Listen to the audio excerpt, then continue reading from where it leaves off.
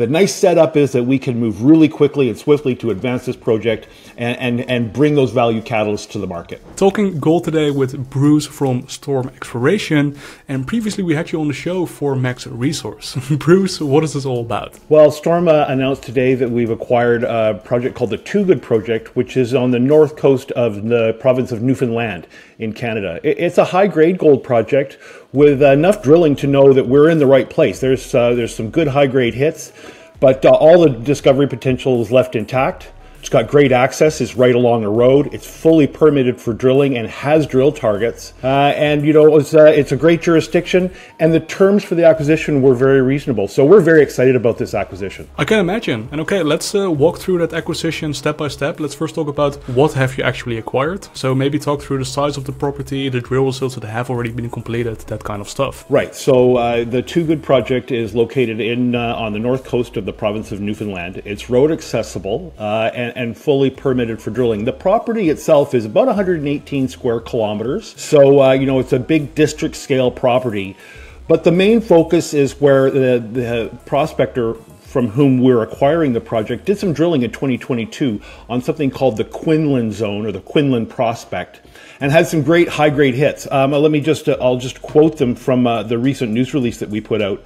23.9 grams of gold over 3.65 meters, 18.27 grams over 4.25 meters, and 9.4 grams over 3 meters. So nice high-grade hits on a set of felsic dikes that they've proven the mineralization exists over a 200-meter strike length and down dip by 120 meters, but remains open in all directions. So it's really got that potential to be a multi-million ounce district scale property, and that's proven by the Quinlan.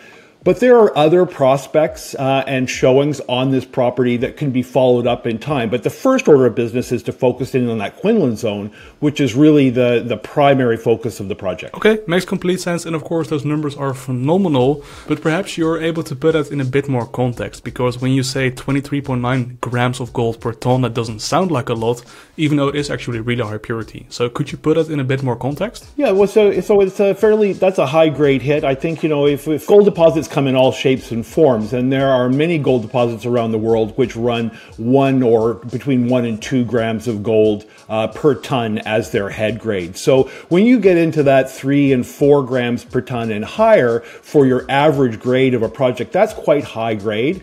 And really what that does is it affects the economics, because your value per ton of rock just goes up so much and makes the mining, you know, the profitability of the mine much greater. So high grade gold, if you can find 1 to 3 million ounces of high grade gold, it's very attractive to producers. Makes complete sense. Then the last question I have regarding the deposit, you're talking about a potential multi-ounce resource. Can you put that in perspective? What does it actually mean for the economics of a potential mine in the future? So, you know, small mines can have much less than 1 million to 3 million ounces, no question, and be quite profitable for small producers. But our goal at STRM is to find a multi-million ounce deposit that would attract a larger producer to come in and buy either the company or the project itself. And most producers, large-scale producers that are willing to do transactions like that, are looking for that scale of deposits where you've got 1 to 3 million ounces or more. Obviously, more is better. But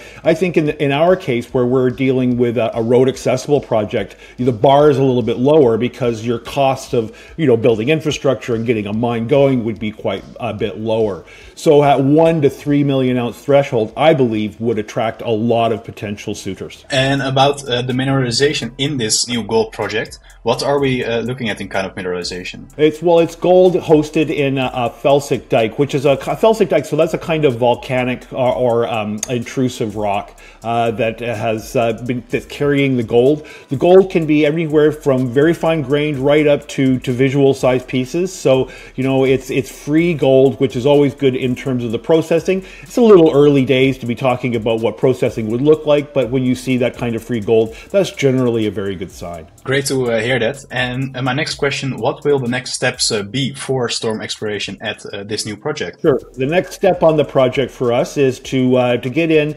and as I mentioned, the Quinlan zone, which is where all those high-grade drill results came in from 2022, there are places there where it's ready to go drilling, and we'd like to work to expand and extend that mineralization at the Quinlan zone.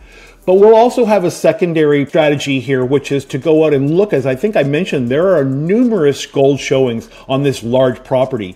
So we want to get some boots on the ground out there looking at those different prospects and trying to develop them into drill-ready targets, because it's important when you're exploring a place like this to have a pipeline of targets to explore so that you're always moving the project forward. All right, makes complete sense, and that just leaves my last question. How much did Storm pay for this property? Right, so it's a combination of cash and shares that we're paying for the properties, and there's a two-tiered option. So our first 55% interest in the project requires the company to first spend $3.5 million on exploration, so on the ground, that's drilling and doing geophysics, soil sampling, that sort of thing, out over 3 years. So in the first year and a half, we're to spend $1.5 million, and in the second year and a half, it's $2 million. In addition to that, there's a schedule of payments for shares to the company, which in the total over the 3-year period, it comes to 4 million shares. But almost all of those shares are on at the end of the acquisition. So right at the end as we acquire that 55%. So it's not, that dilution really only comes when we have the certainty that we want to continue to acquire this project and move it forward. Now, we can acquire the last 45% of the project, so bringing us to a 100% ownership, by either paying Prospector $12 million in Storm shares or 19.9% of the company, whichever is less. So the maximum we would pay for that additional 45% would be $12 million. Obviously, if it's got a $12 million value, we've had a great deal of success on the project, and I think we would be very happy to pay that kind of money for the remaining 45%. Makes complete sense, Bruce. Thank you so much for this comprehensive overview of this acquisition and what it actually means for the company. So really appreciate it. Anything that you would like to add for the viewers at home? No, I think one of the most important things is that the project is fully permitted. So that really allows Storm to get on the boots on the ground here quickly and start doing the drilling, and that's where we can add value. So I think that the nice setup is that we can move really quickly and swiftly to advance this project and bring those value catalysts to the market.